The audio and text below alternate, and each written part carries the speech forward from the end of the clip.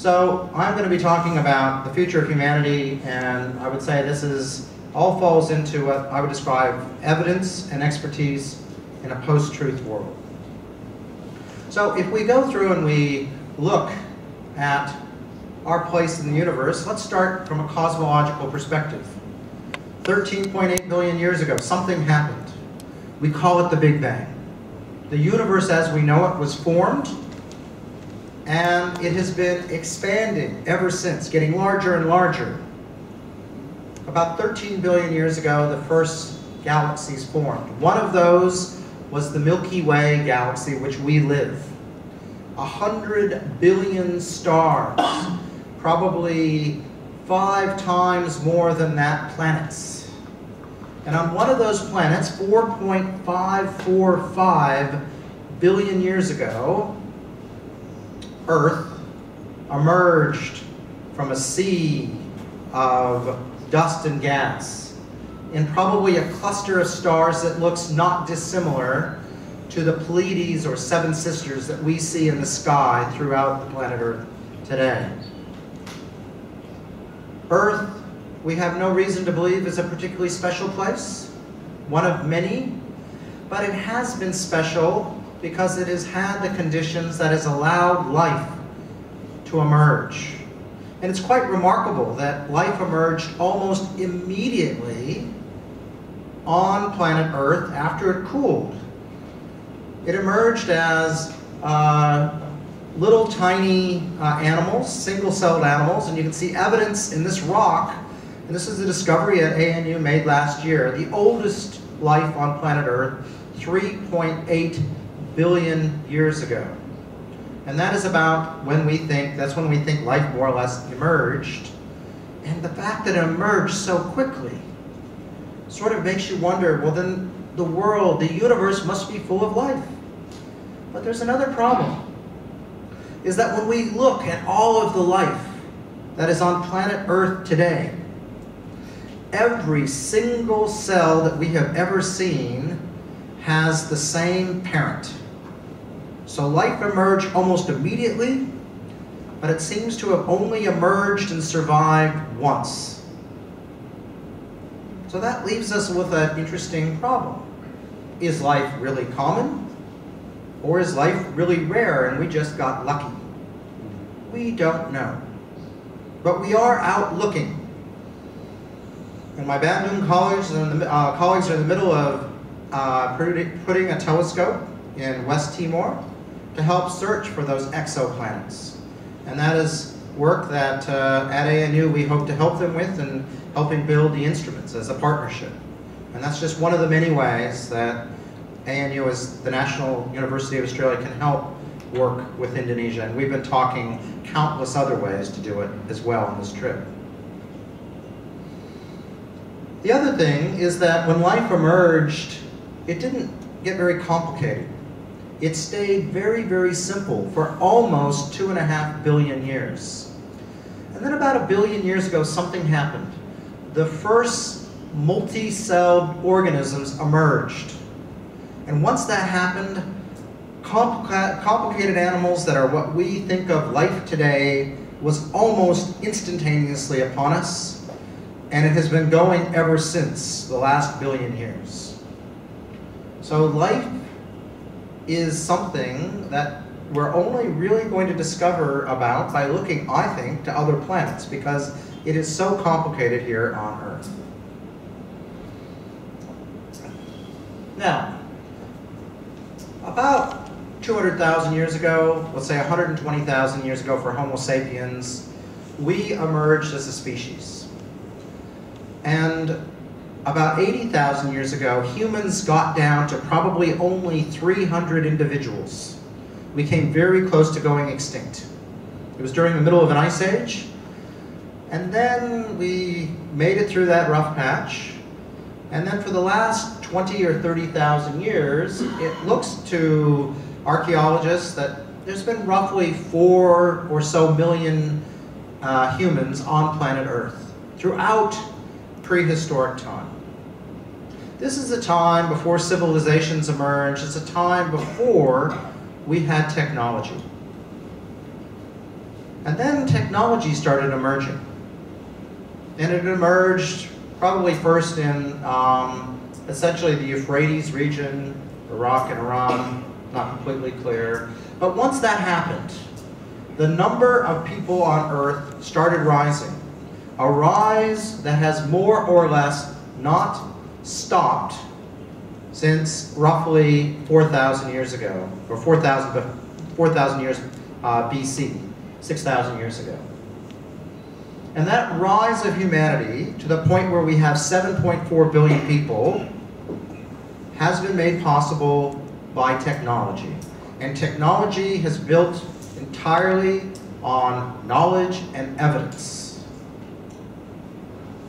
So one of the things I want to talk about is why we need to worry about the notion of knowledge and evidence being threatened.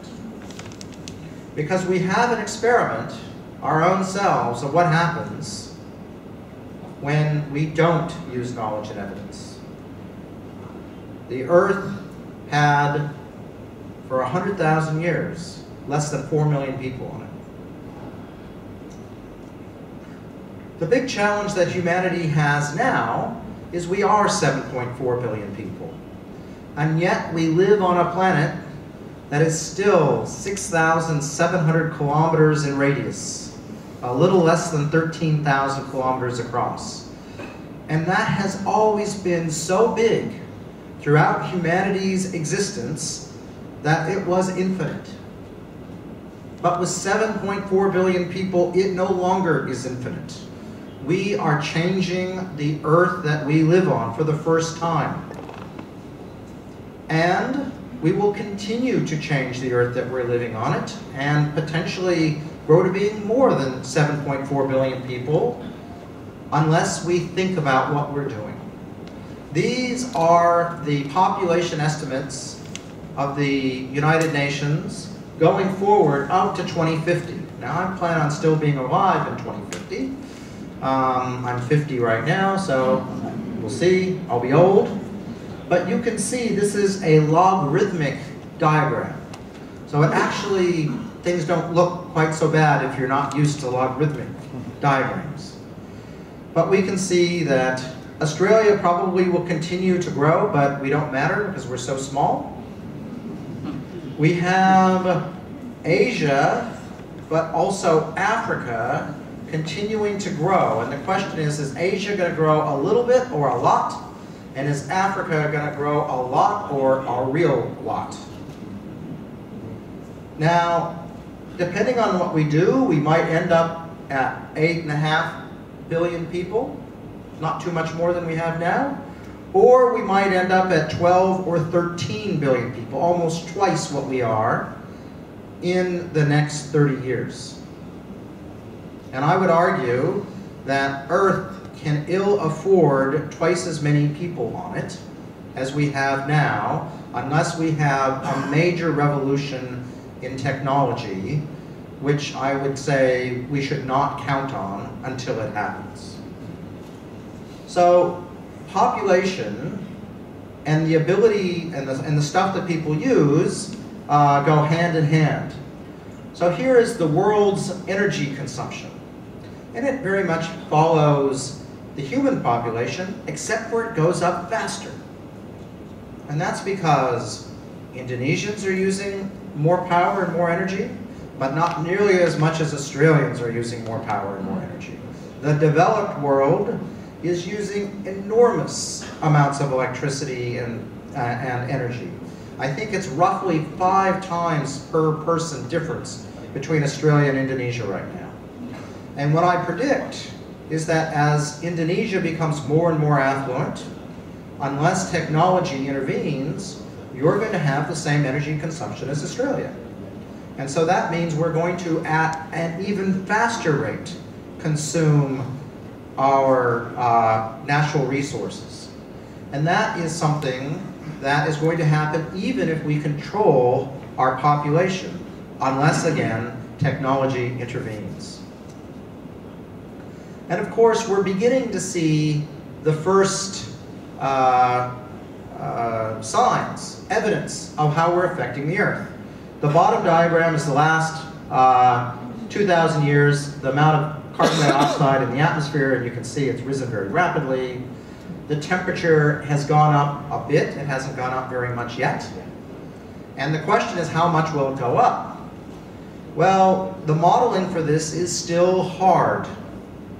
And there's been a great deal of concern to say, well, we're not very good at modeling, therefore we should not believe any of it.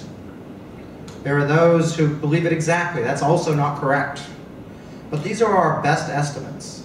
And if we completely put the brakes on how much greenhouse gases we consume and decarbonize by about 2060, we could just imagine getting to between 1 and 2.5 degrees Celsius.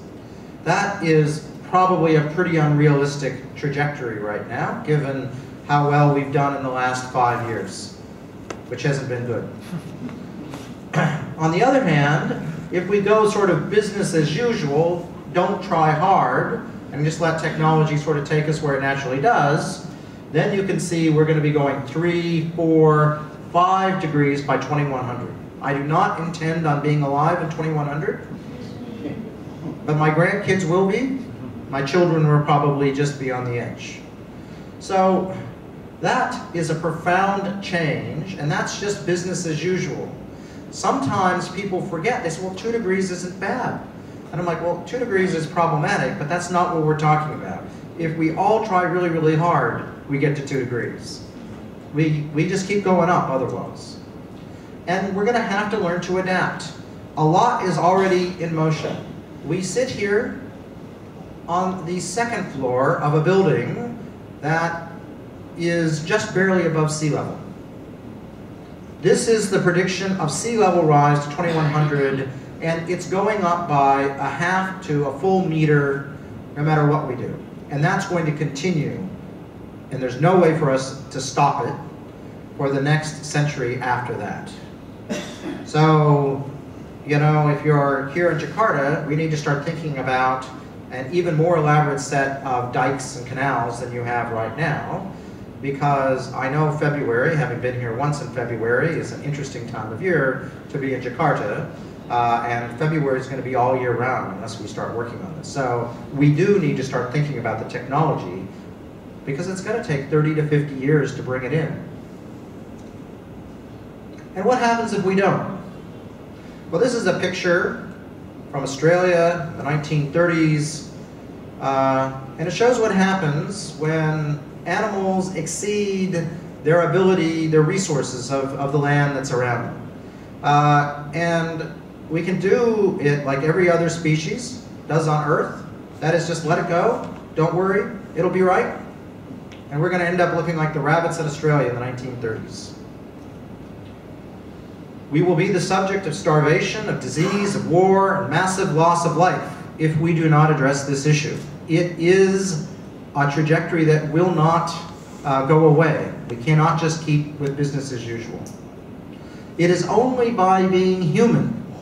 Humans are the only animal that modify their course in history, that can go through and not be subject to overpopulation through the use of technology, and that the consequences of not controlling of this will be something that affects us in our lifetime, but especially our children and grandchildren. Now, we are beginning already to see how this manifests itself. If you were in Europe, you would have thought that 2015-16 was the year of the refugee. Because for European standards, it was a very bad year. I think people who live in Africa wouldn't have thought it was any worse than any number of years. Hopefully, I haven't lost anything.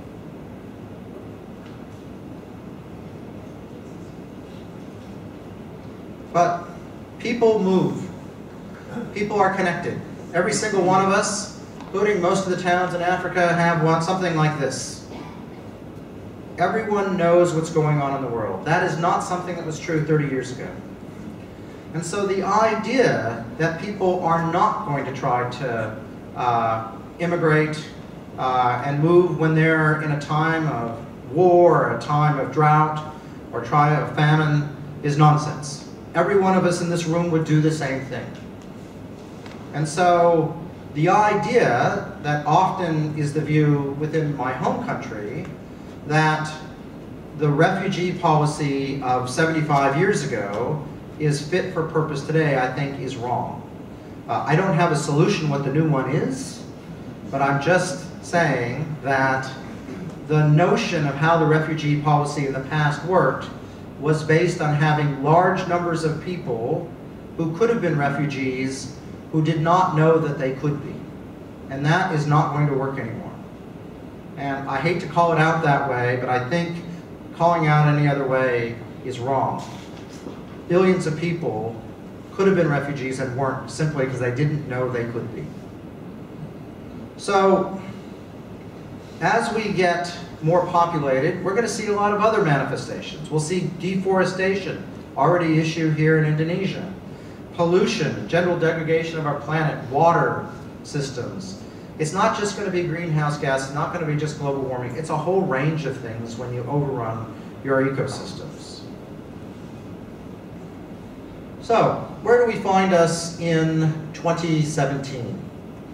Well, this last year, we discovered a nearby system of 7 Earth-like planets around a nearby star, only 40 light years in distance, very nearby. The problem is it still takes us 800,000 years to get there with the fastest spaceship on planet Earth. So technology is not going to save us. We do need to live on the planet that we live in. The other thing that we have is the notion that as you become rich, population growth goes down dramatically, and that is almost universal on planet Earth. So it is pretty clear that there is a way forward.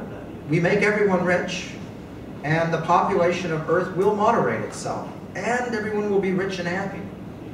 But that utopia goes completely against the whole course of history. We sort of need to have some world alliance, somehow where we're able to make decisions on a global scale. And the easiest way I know how to make humans work that way is to have an invasion from outer space, where aliens unite us together against a common enemy. I'm thinking maybe that, but we need to do something short of that to unite humanity. I think getting that right is going to be one of the keys for my lifetime. And I think it's a place where universities will probably have a role in setting the beginnings of it. We already are the places that enemies talk, even at the time of war. And so it is a great place for us to start this conversation. All right, 2017, 2016. 2016 is a very interesting year.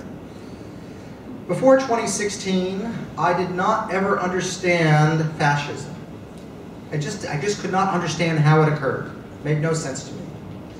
2016, and I'm an American citizen as well, I saw how populism and the beginnings of fascism get their hold. And so it makes sense to me. I get it now. I'm not sure if I like that, but I sort of see how it happened. Disgruntled citizens are prepared to take a lead. And where there is a vacuum in leadership and a way forward from conventional leaders, they will seek alternative leaders. And in the modern connected world, this allows people to choose their own message, find their own facts, and find people who provide a narrative that resonates with them. It used to be universities had the libraries. We curated the facts.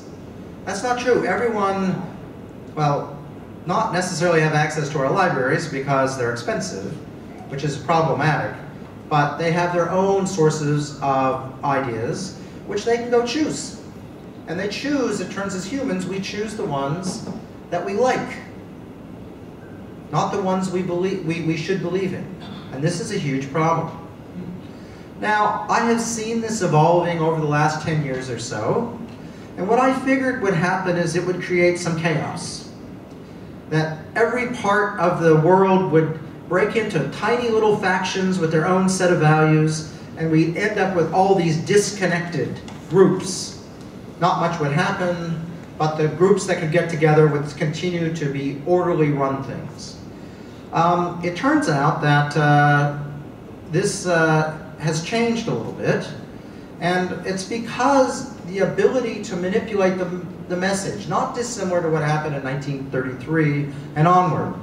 And there are people, this person, doesn't matter particularly who it is, except for many of my friends work with him and work for him, use data science to go out and to tailor the message to individuals. And what you can do is you can go through and have an interactive conversation on the web with people. And you find out what they believe. And then you find out, how can I nudge you to a slightly different belief? And over the period of 6 to 12 months, you can manipulate people's belief into, this is a very sophisticated form of propaganda. And people are doing this. They're using the same thing that sells you TV sets and iPhones. They're going into what makes you being a human. And it's very effective. And again, how do we deal with this? It's a real challenge for us. It's not clear that it's illegal, but it's still scary. All right?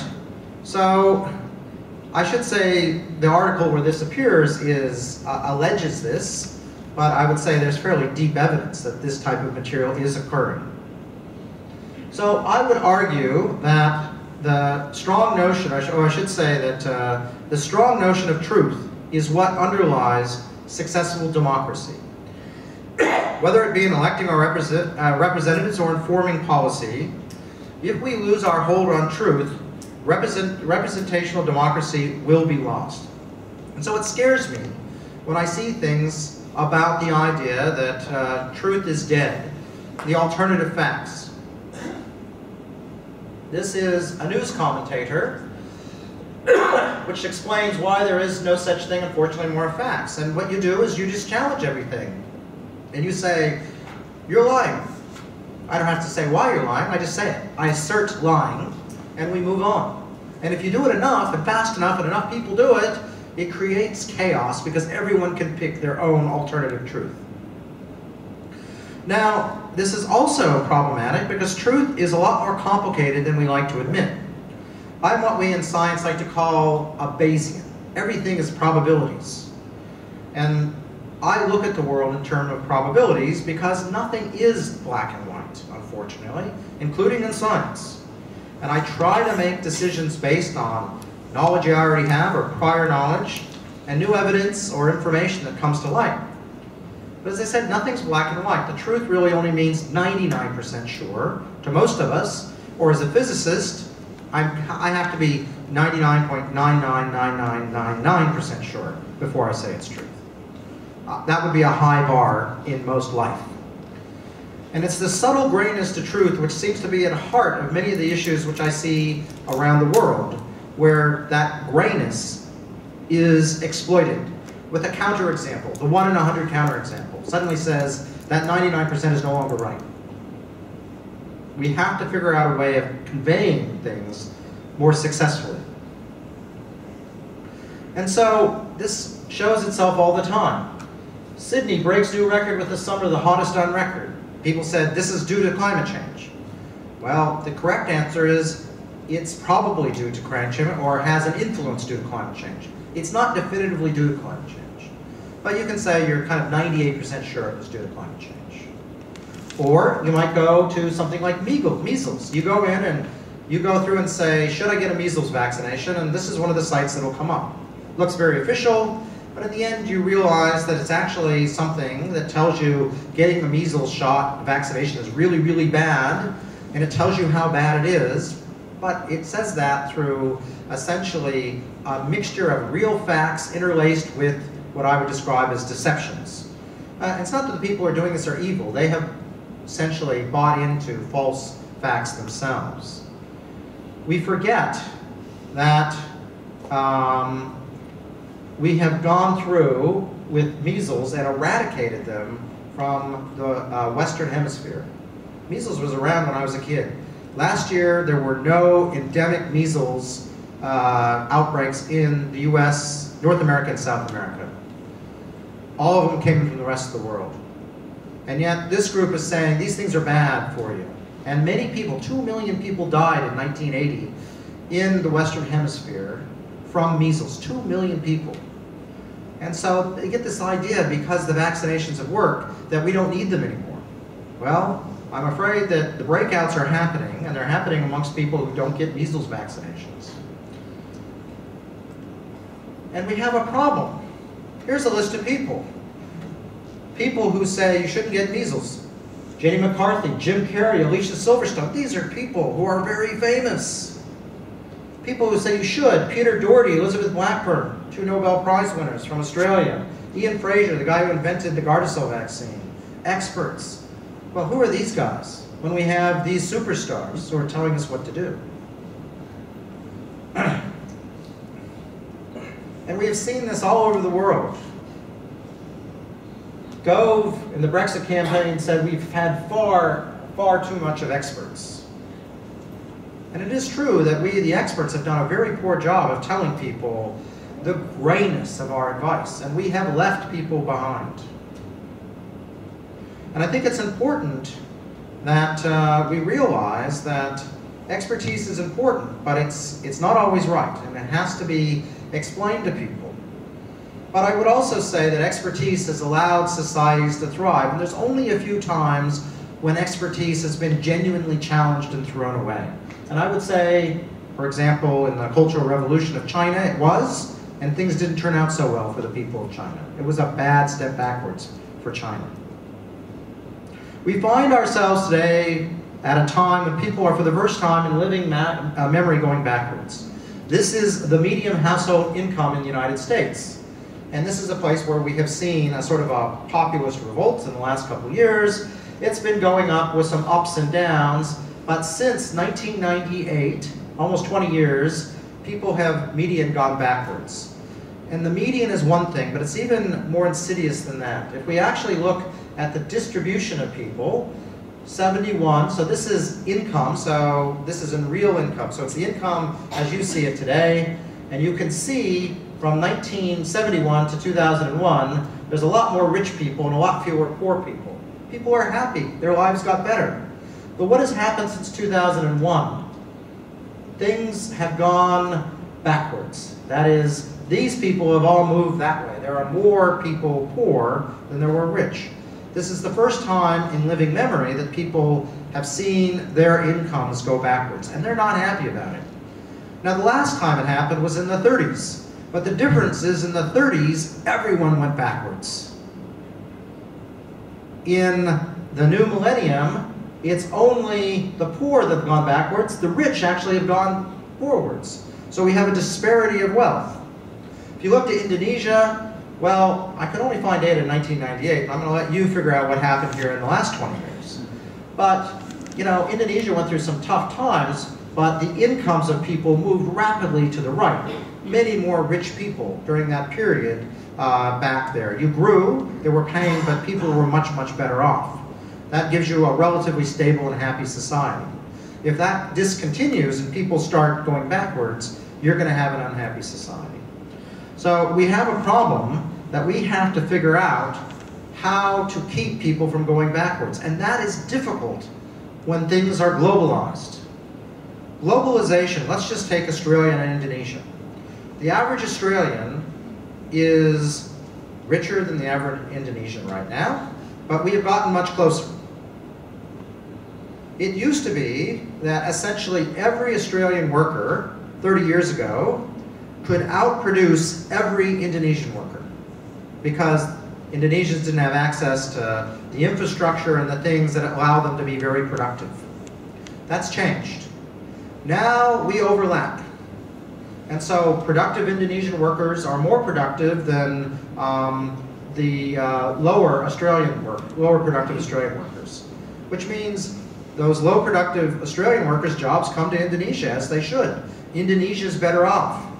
Australia's better off in terms of the average, but the people who are left behind are not. And of course, as Indonesia's growing, you've got your bottom half, which is being displaced by Laos and Cambodia and other places which are also emerging, and eventually Africa. And so we have a problem that the bottom half of society goes backwards in globalization, and we don't know how to redistribute income in a way that keeps people happy. That is a huge question for us to solve. Again, I don't have the answer. If we are going to live together successfully, independent of the issues of the individuals, we have to solve things. And one thing that we have used as a society to come up with this are the sustainable development goals. There's 17 of them. I've got my sustainable development pin here, 17 colors, talking about the things we need to do to allow all of society to live sustainably on planet Earth. 17 things, it's not rocket science. I say that as a rocket scientist. But it is stuff that you just need to keep working on. Improving health, improving education, making sure people have good quality water, have electricity. These things are the ingredients that we need to work on. But we are going through a tough time. If we are all going to live on Earth together and have the grand challenge of humanity not just deal with getting these goals developed, going in the developing world, what chance are we going to have if the developed world doesn't also move forward? That if countries like Australia and the United States and Europe go backwards, how can we expect the developing world also to do the things we need when we're going backwards right now? So in the frankest possible terms, either we quickly recover from where we are right now, which is quite frankly going backwards against these goals, or, in my opinion, we're doomed, because we have to make progress on these, or eventually the size of the Earth is going to catch up with us. Business as usual will not work. Now, humans are remarkably resilient and adaptable, and we are already seeing lots of new technology coming on. So it's not that we're incapable of solving the problem. And we're already beginning to see evidence of what the post-truth world is bringing to the average citizen. And I would say that the average citizen is not very happy. But we nonetheless find ourselves in the situation we do. But when the leaders of the world do come and say we must act, they're going to have to act quickly. Not to protect their seats in the next election, or to ensure that their country has a slight advantage over all other countries for the next few years, but rather agree that there are some huge problems that need to be collectively addressed and solved. And I think we can only do that if we work together in a way that we just simply have not been able to in the past. And we cannot perhaps engage all of our citizenry in these goals without giving something back to people. That is, we are going to have to make some sacrifices. The most well-off will have to make the biggest sacrifice, but the average person may well have to make some sacrifices too. Or we're essentially piling on a huge problem to future generations. From my perspective, it needs to be some sort of world-building project that will create some huge middle class along the way, that will bring up income, lower our population increase, and it has to be something that goes across borders in the way we see them right now. It is indeed a great race that we have with the great Anthropocenic event that will emerge if we fail. The place where we irreparably harm the Earth so that we, humans, can no longer live in it. Don't worry about the rest of the Earth. Yes, there will be a lot of extinctions besides ourselves, but life and everything will continue to live on very happily. We are by far, in a way, the most vulnerable species because we require the most fine-tuning for 7.4 billion of us to live together. And so what I see is that at current time, we see effectively an impending crash landing of an airplane, humanity, which we can say, I don't understand why this goat is up in the clouds, don't worry about it. Or we can say, maybe there's a mountain that goat's on and I should pull the stick up and move on a new trajectory. I would argue that we need to be the group that changes the trajectory. And so we go through and we judge how close to disaster we are, but the reality is we need to just get on with the process of working together and think what working together means. It actually means a new, exciting, and interesting life. It means probably not quite having the same that we have right now, but most of the stuff we have, quite frankly, isn't that interesting. It's junk that we don't need. But it will require us to work in a new way, and it will take the people of all parts of the world working together to work. And so until we are ready to go out to the nearest star system and settle another planet which we can destroy, I suggest we work very hard at keeping the current one in good nick for the benefit of all. Thank you very much.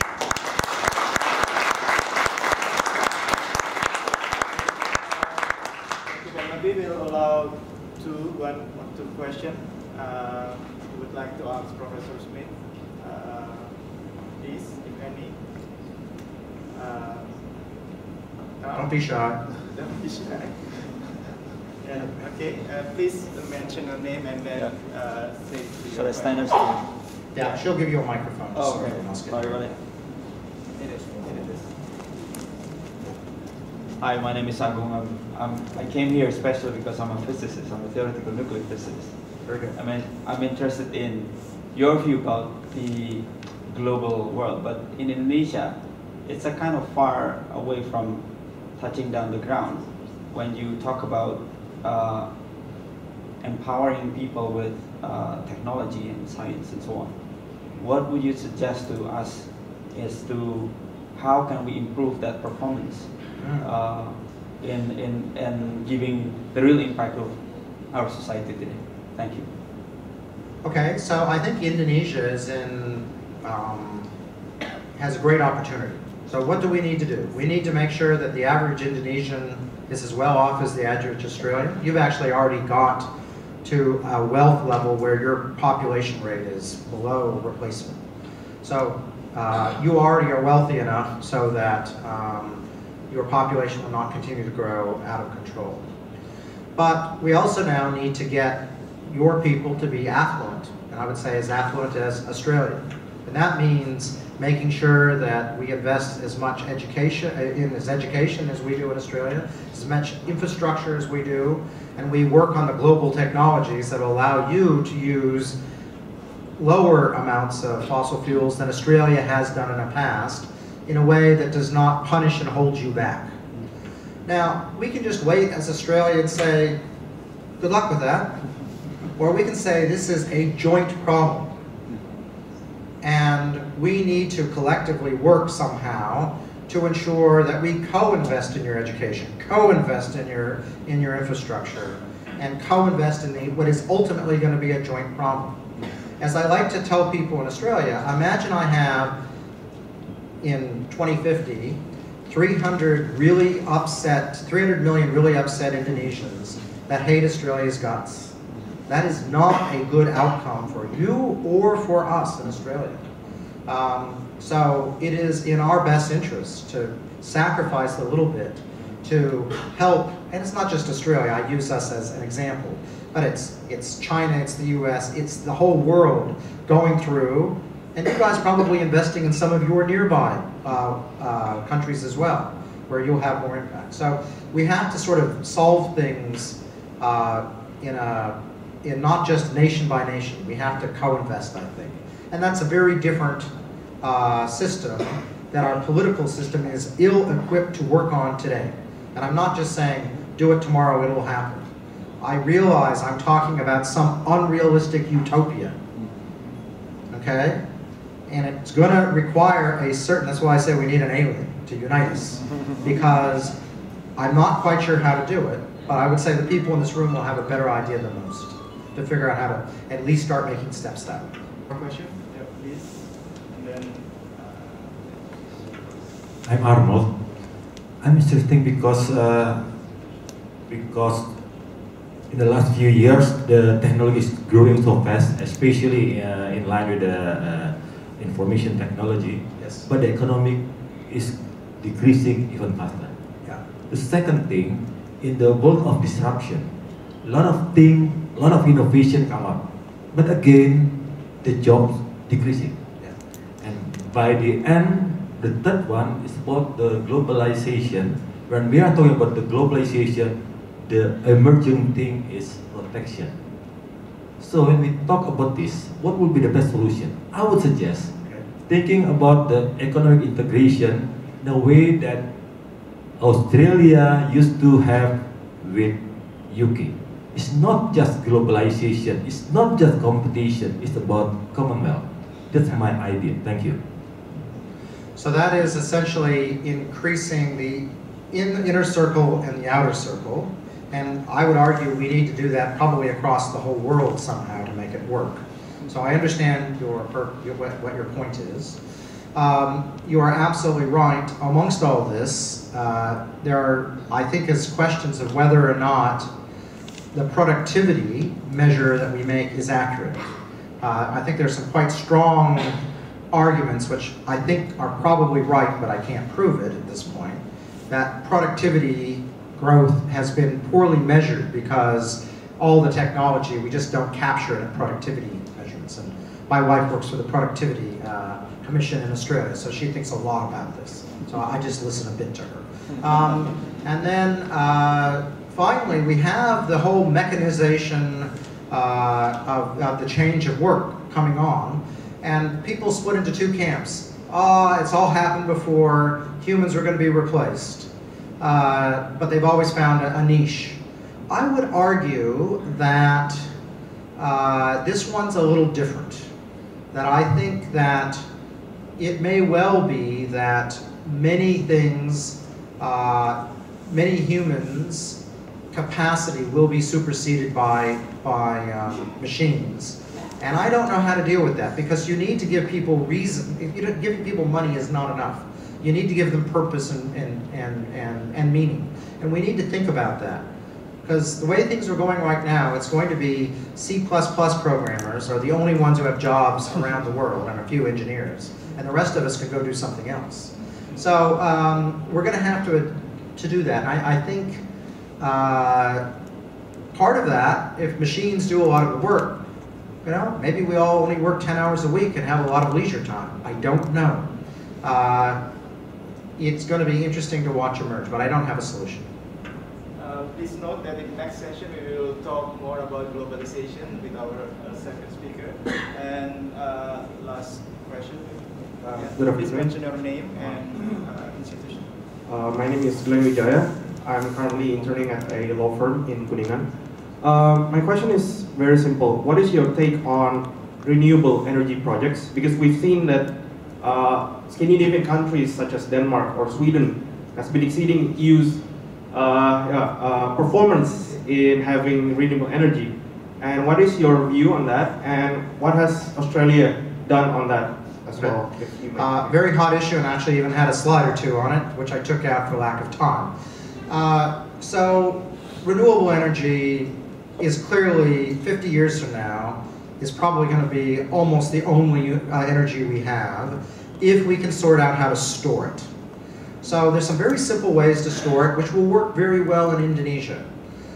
Some people at ANU have been just doing the brute force where you put water tanks on top of mountains and you pump the water up and you let it run down. And you'd be surprised how much energy you can put up there. It's about 80% efficient, and it's relatively cheap, and the engineering is simple.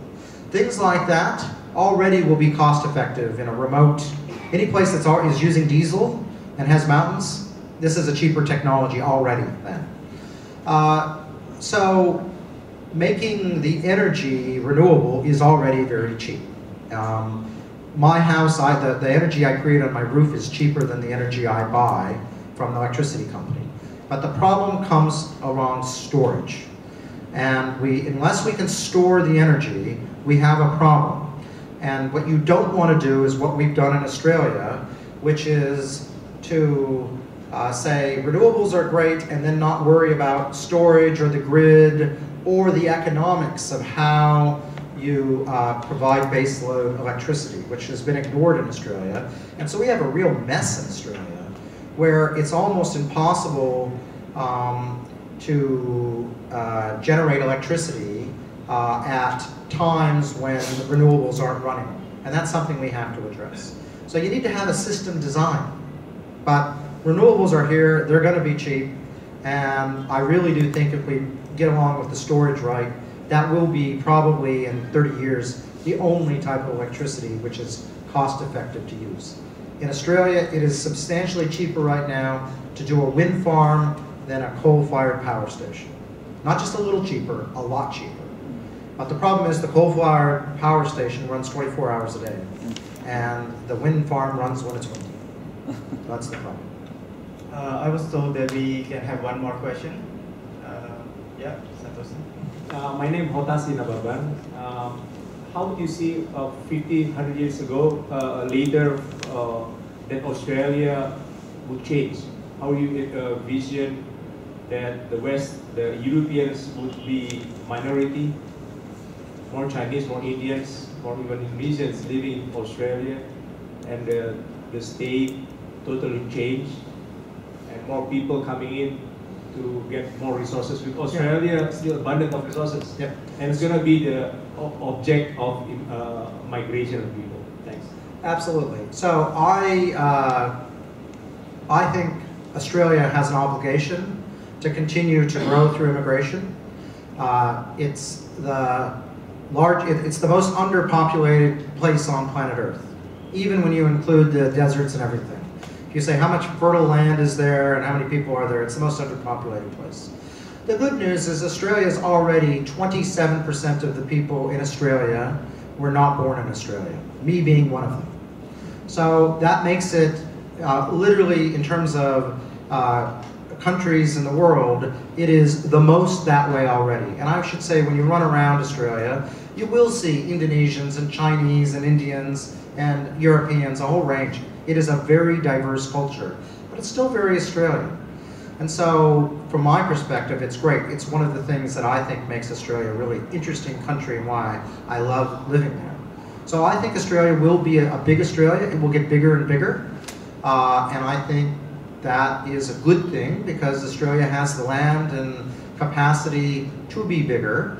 And I think if Australia continues to make sure that it welcomes its immigrants and has them, be immersed in society, so that you are both an Indonesian and an Australian, just like I'm an American and an Australian, then I think it's been a very successful model thus far. And I would hope it's the optimal way forward. It's certainly the way I see Australia. So I don't think it's a problem. Indeed, I think it's a necessity. So I personally think, in 150 years, I would expect Australia to probably have 200 million people on it, rather than the 24 million people we have on it today. I'm sure this will get picked up in the Australians. But, I think that is the correct trajectory for the country. Okay, I think the time is finished. Please join me to thank Professor Brown.